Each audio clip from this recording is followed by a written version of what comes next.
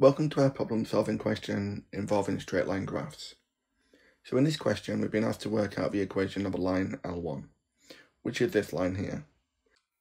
And we know the equation of a straight line graph is in the form y equals mx plus c, where m is the gradient and c is the intercept. So we're going to begin by working out the gradient of a straight line. And to do this, we need to work out the coordinates at B. We know that at A, we have the coordinates 1 and 2, because it lies along the line x equals 1 and y equals 2. And we know at C, we have a coordinate of 1 and 8. We're told the y value is 8, and we know it lies along the line x equals 1.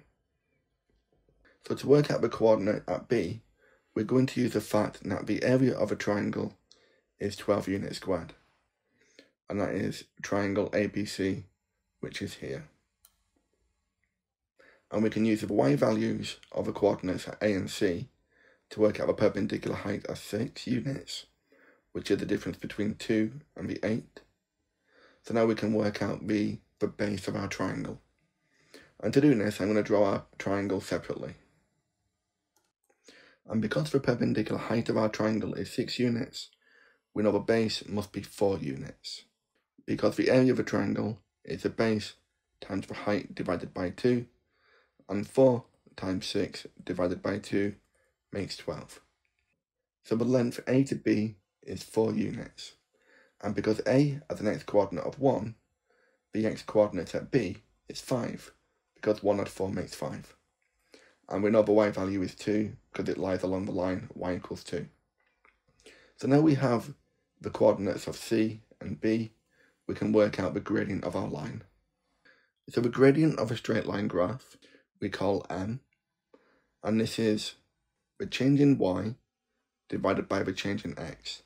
It's also referred to as the rise over the run. The change in y is the difference between here to here, which is -6, and the change in x is between B to A, which is 4, and we can simplify this fraction to make -3/2.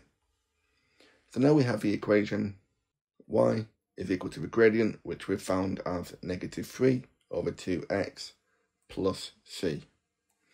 And to work out c, I'm going to use this coordinate here, because in this coordinate x is equal to 1 and y is equal to 8.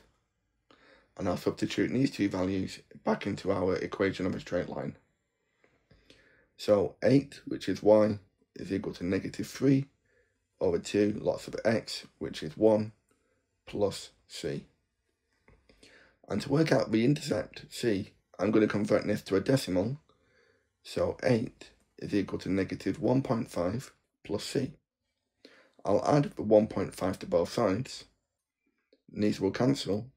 So 9.5 will be equal to c. And I'll write this as a fraction, which is 19/2.